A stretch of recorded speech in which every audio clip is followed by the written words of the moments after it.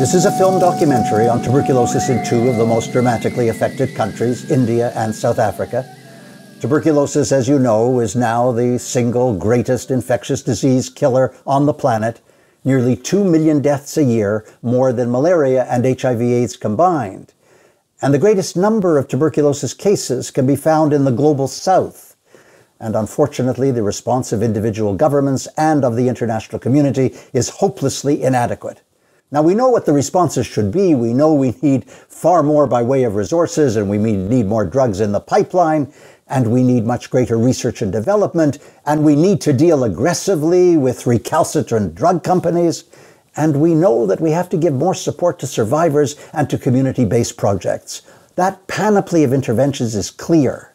But this documentary focuses in on those strains of tuberculosis which are resistant to the current regimen of drugs. Drugs which are supported by the World Health Organization, and a regimen which causes tremendously agonizing side effects. And yet it need not be. There are two new drugs available, Bedaquiline and Delamanid, drugs which have recently been discovered after 40 years of no new drugs. And they are far better tolerated by people living with TB and can save tens of thousands of lives. So for India and South Africa, MDR-TB, multi-drug resistant TB, becomes the touchstone. Thus, first we go to India.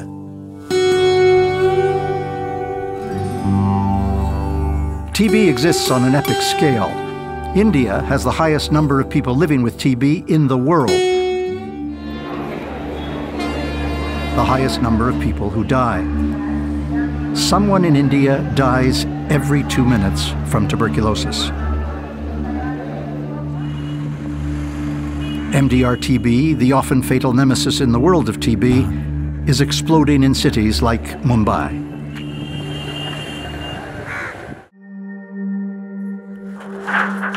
Dr. Zarir Udwadia, a lung specialist in Mumbai, is at the forefront of addressing this MDR-TB epidemic. With courage and integrity, he has confronted the government for its failure to acknowledge the toll that MDR-TB is taking. The government doesn't like it. They've disparaged Dr. Udwadia. Happily, truth is on his side. We stop all the TB drugs. Oh, really? 1 year over? Yes, 1 year over. That's it. Well, simple TB is so easy to treat. It's one of the most effective and cheap cost interventions. It costs a few dollars for me to get a patient with simple TB right. 6 months of standard drugs, and you can almost guarantee them a cure at the end of treatment with 99% success, provided they take the drugs properly, of course. Patient Satu has MDR, drug-resistant TB, and the standard drugs that are available have failed. He had MDR-TB initially in 2004, which was treated and cured.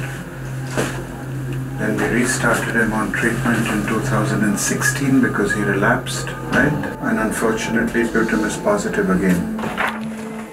The MDR-TB is a completely different ballpark. It's a completely different monster, so to speak. It's a different disease. Because here, by virtue of your two main drugs not working, MDR, or sometimes 4 drugs not working, XDR, or sometimes even more, and we were the first to describe about 4 years ago what we call then totally drug-resistant TB. So when you get that kind of extreme resistance, you're left clutching at straws. I felt his pain. I'd given him 21 or 22 months of the old treatment. He'd taken it religiously. He's an honest, meticulous young man. He was actually still sputum culture positive. 500 milligrams daily injection. We need to modify his treatment, try and access some new drugs. Sadly, they're not easy to get. An ideal candidate for Bedaquiline. I can only recommend it just now. And we were now starting to apply for these drugs, which he won't be given, I'm sure, in the program. Good luck. For people like Satu, there is little hope of recovery without drugs like Bedaquiline. There is no question that the Indian government should urgently roll out new drugs like Bedaquiline and Delamanid across the country. Tens of thousands of lives would be saved. But the government bridles. It argues that the drugs aren't safe, they're not adequately tested. Yet this argument has been refuted by experience in a number of jurisdictions, including South Africa. Simply put, India is dragging its feet when it comes to the new drugs, and people are dying unnecessarily.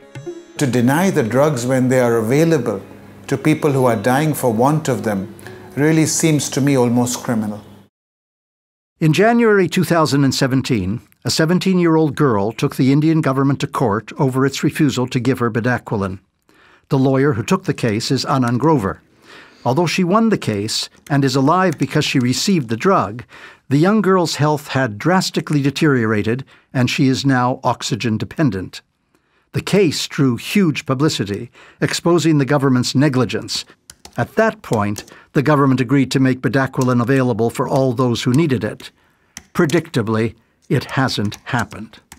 Now, there is a very easy remedy in terms of law.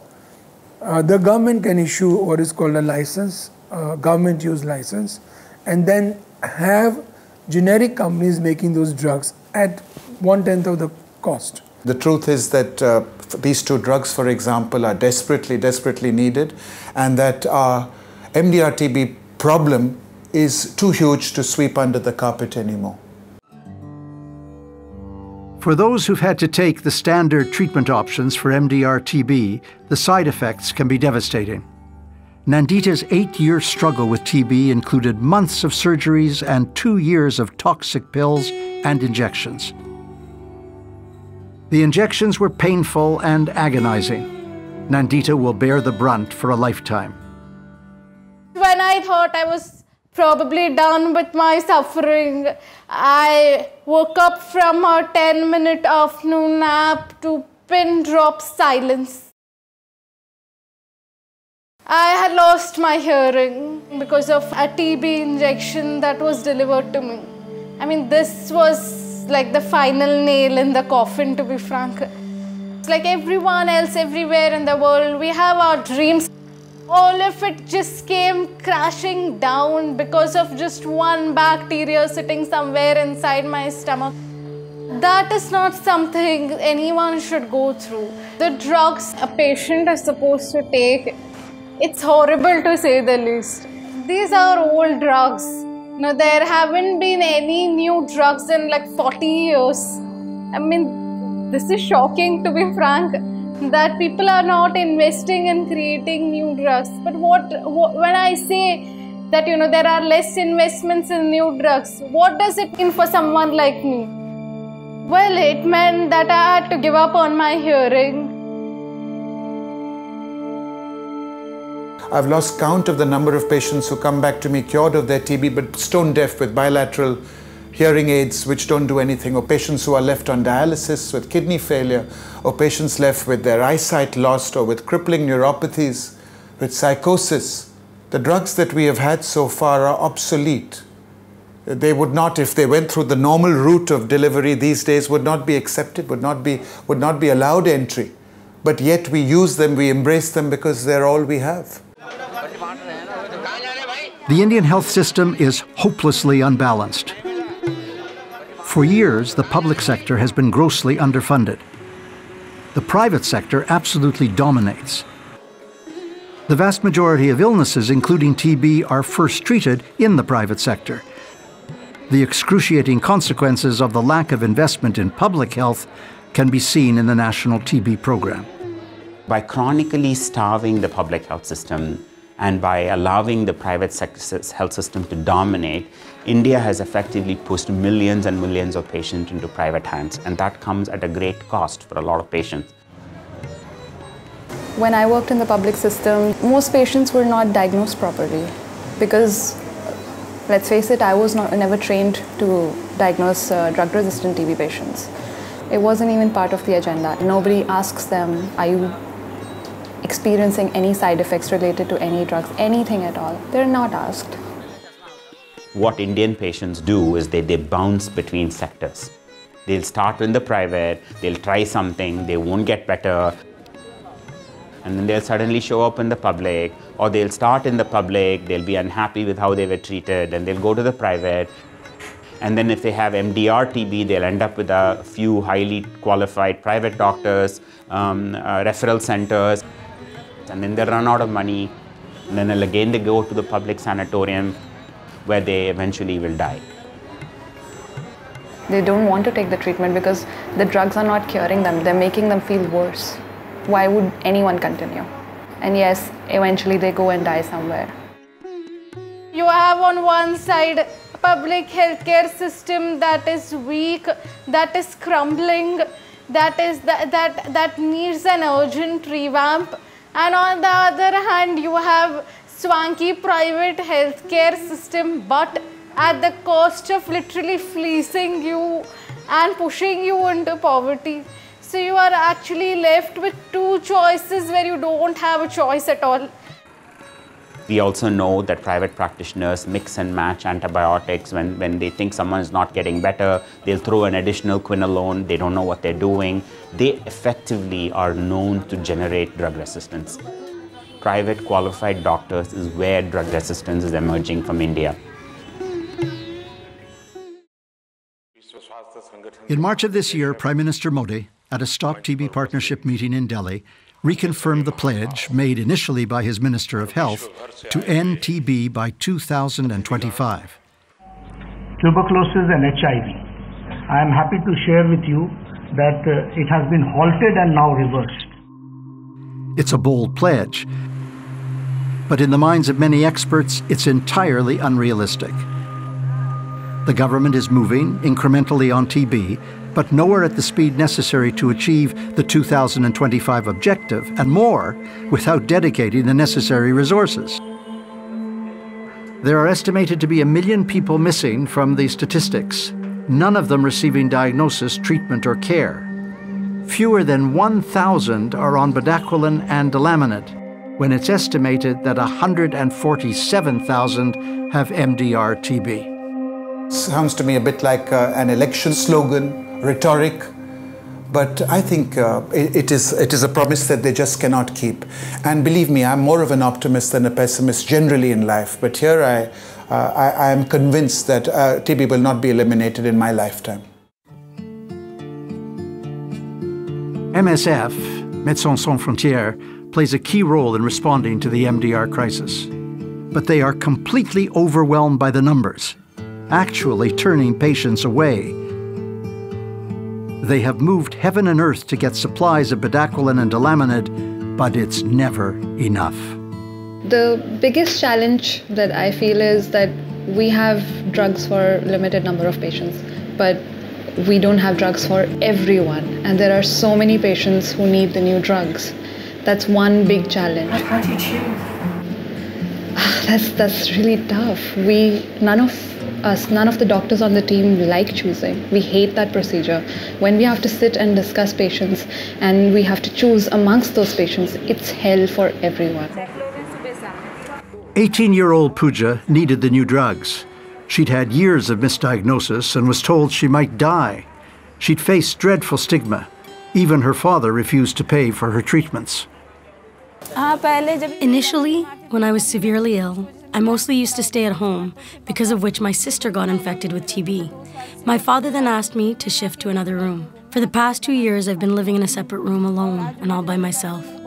I live alone, cook for myself, and do everything all by myself. Earlier, even the neighbors reproached and castigated me, every time asking and chiding me to always just stay inside the house. Now, as I have started recovering, their behavior towards me has changed. They talk to me nicely. When I was severely ill, I was discriminated against and victimized. But in Pooja's case, as in so many others, medicines are not enough. The importance of trained counselors is also indispensable to recovery. Just imagine the plight of people who come from a certain socioeconomic background, where in talking about your issues and talking about your emotional problems, your mental health issues is considered luxury in a country like India. It would be so difficult for them, and that's how it motivated me to start working with patients and their problems and their issues and help them go through the treatment that they are going through. Sufyan is being tested because his father, Hanif, has had MDR-TB. He had run the gamut of clinics without success until he arrived at MSF. I would have died if I had not got this medicine, Bedaquiline and Delamanid. I would not have been alive in this world any longer. Fully half the residents of Mumbai live in slums just like Hanif and his family. Living in such overcrowded conditions is a sure route to TB. TB is really a social disease. If you look at where patients live, how they live, even if we treat them, the possibility of getting the infection again, and I'm not talking about relapse, I'm talking about getting the infection again in the same patient. That's a big challenge because they cannot really move, can they? They've already given all their money to treat this disease. This is where they have to live. This is where they have to stay.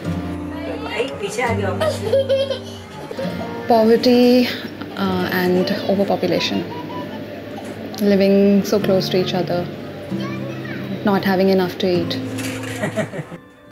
Hanif is cured. Now he's starting work again, hoping to offer his children a better life. The new drugs work. That's what I would say. We've had culture conversions, and we've had patients who are gaining weight, who are improving. We've even had patients who've completed the treatment and they've cured.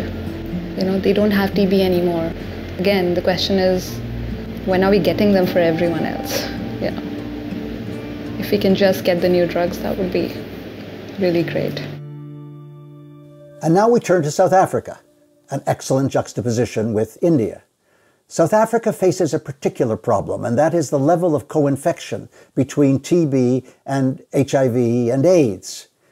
In fact, the co-infection levels are so high that the government of South Africa has determined that everyone with TB should take an HIV test and everyone with HIV should take a TB test. And in fact, in the year 2016, fully 96% of the people diagnosed with tuberculosis knew their HIV status.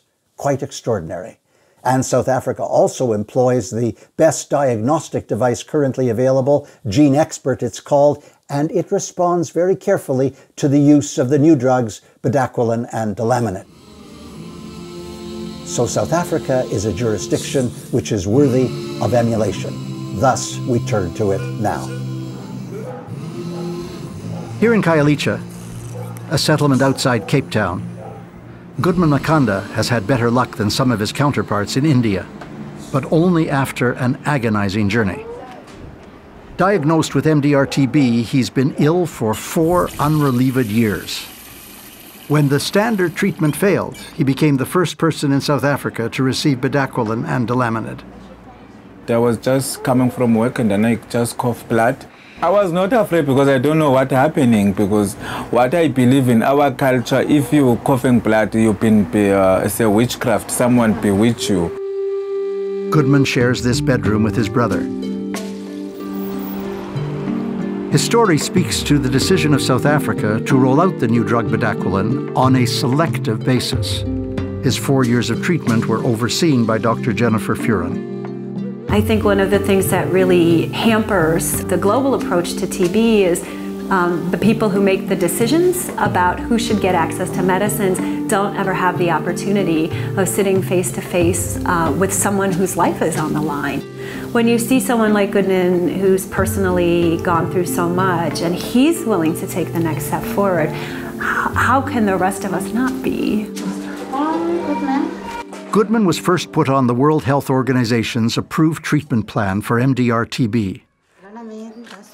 That meant brutally painful injections and a daily dose of 15 pills with toxic side effects, including hearing loss, as we saw in India.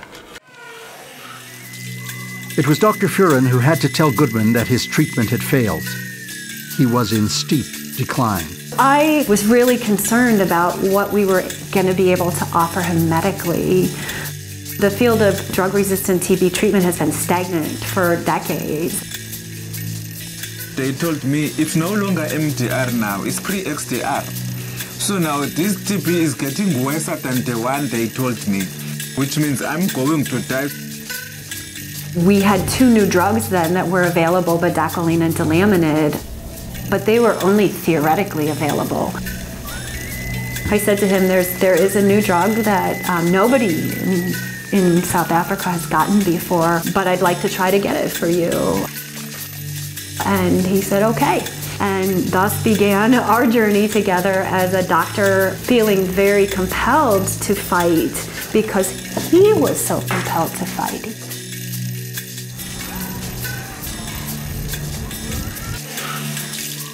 We'll return to Goodman, but it's worth noting that while he was taking the new drugs, the Department of Health began rolling Bedaquiline out across the country.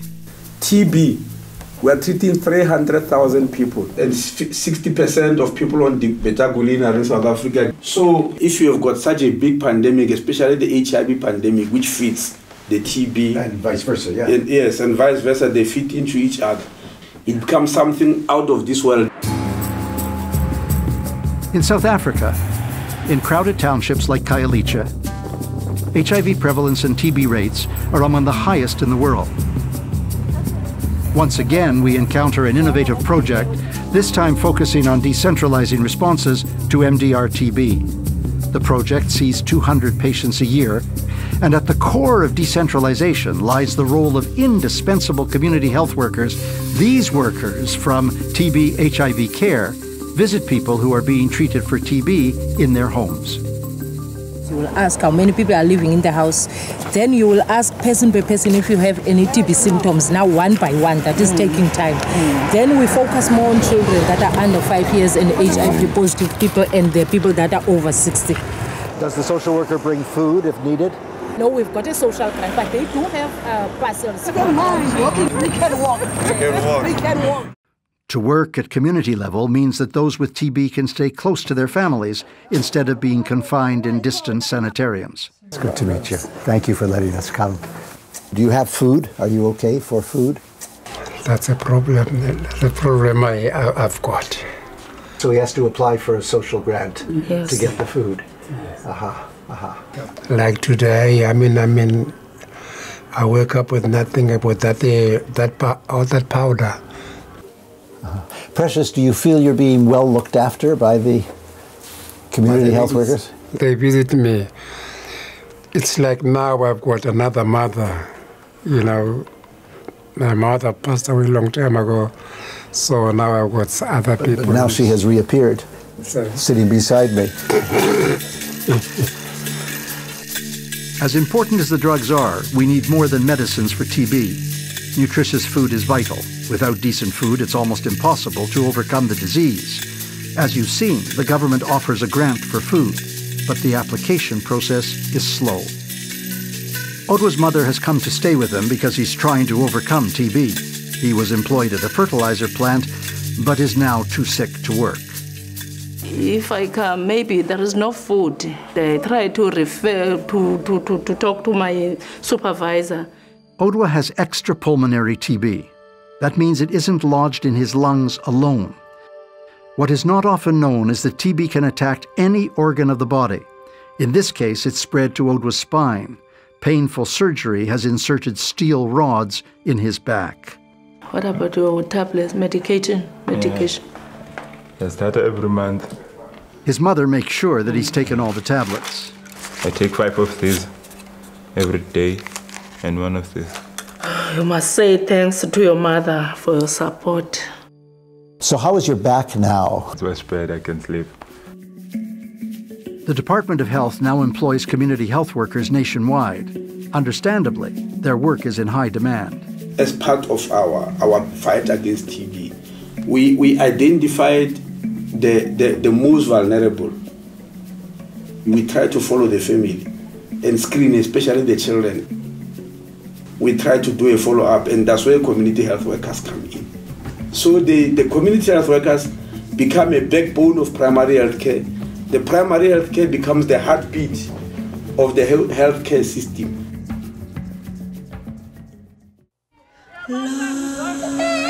TB in children is terribly sad and inescapable. As always, children are on the bottom rung of the ladder of public concern. In South Africa, the rates of TB infection in children and adolescents resemble those reported in Europe a century ago. There are countless children who go undiagnosed. TB is grossly underestimated. Worse, the highest risk of contracting HIV is also in adolescence. So an infant has the highest risk, and then also if you are HIV positive or malnourished, there's also a higher risk of getting disease. And these are the really most severe cases that we often don't know about, and if that child dies, that's a TB death that we don't know about. Some recent estimates have shown that actually childhood TB is probably a really important cause of child mortality globally. Alas, children also get MDR-TB. While it is true that 90% of children treated with the existing array of standard MDR drugs are cured, they have to endure the terrible treatment regimen with which we are familiar. Irreversible hearing loss occurs in at least a quarter of all children treated with these drugs. Some have extrapulmonary TB. The worst is TB meningitis that attacks the brain. It can leave children permanently physically disabled and cognitively impaired. Are you still getting injections? Maybe. Do you remember the injections? They weren't nice, were they? Taku is 6, and like many children, her MDR-TB was not diagnosed until long after it had spread to her spine. You see the way she's walking. Yes. They said it's a hip problem, but no one noticed it was TB. She's still in treatment here. Her mother works and can only visit once a month. It was extremely dangerous, but now I have hope and I really like it. There's a big change. Really? Big change, I'm telling you. She was like a skeleton, you can put it in a plastic bag, but now you see this big mama. It's a good big now. Yeah, she's very healthy. It's big mama now. Taco, can we say goodbye? Bye.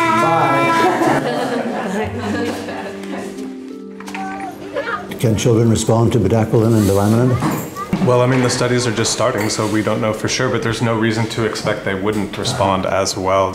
We need to know how to dose them appropriately in young children and children of all ages. The only way to know that is actually to do studies in them with the new drugs. Did you get the injections in the hospital? Yes, I did. I got it every day, and only the day that I didn't get it was Sunday. I didn't get it Sunday, I only got it. They let you off on Sundays? Yes. Kiara, 13 years old, is the 4th member of her family to get MDR-TB. How many tablets did you take each day? I took 15. How many? 15 tablets. There's no child-friendly formulations, so we're using adult tablets that are split and crushed, and they're exactly what we did. This is HIV. exactly, and they're very poorly palatable, and this is a major issue for families and children. We ran into a lot of anxiety about children and TB. Oh, yes. Particularly MDR. It's extremely worrying, and diagnosing TB in children is notoriously difficult, even for the most experienced specialists. But the Department of Health is working on this and slowly moving forward. One of the main challenges being administration of tablets which are crushed, mixed with water or multi. Like the old days of HIV. Exactly, old days. So what we're trying to do now is to introduce pediatric formulation for drug-resistant tuberculosis. So that's something that is in the pipeline. The Department of Health has also been struggling with the World Health Organization's guidelines for standard treatment for MDR-TB. It would have been much better to have a regimen without an injectable, but you have to go through these processes. You have to convince the expert committees, guideline committees, and so yes, those are challenges. In June of 2018, Dr. Njeka's views prevailed. The government of South Africa decided to provide bedaquiline for everyone with MDR-TB. The hated injections would no longer be needed. South Africa thus courageously rejects WHO's tentative guidance on bedaquiline, guidance tempered by the search for scientific perfection. It reminds me of exactly the same policies towards antiretrovirals for HIV. People died while science danced on the head of the proverbial pin. Nevertheless, the conditions for a continued TB epidemic in South Africa are ripe. All the social determinants of health are failing: poverty, housing, overcrowding, unemployment in a country that is already deemed the most unequal in the world. To be fair, South Africa, certainly the Department of Health, is aware of what must be done to overcome tuberculosis. And more than almost any other regime, they're trying. And whatever their imperfections, and those imperfections are admitted, South Africa is still a model for almost all other jurisdictions. Voices like that of 29-year-old Sisifo are a testament to the lives that can be saved if the world takes notice. Do you know which drugs you were taking? They give you Bedaquiline and Delamanid. And you're feeling better? Yes, much better. It's my first time to talk like this. Well, we okay, come, let me hug you. What you need in this TB thing is a support system. If there's no support system, it's not easy. TB is a challenge by its own. Medication, that is another challenge. So if you have a lack of support, you can't make it. These tears are spoiling this makeup. Okay.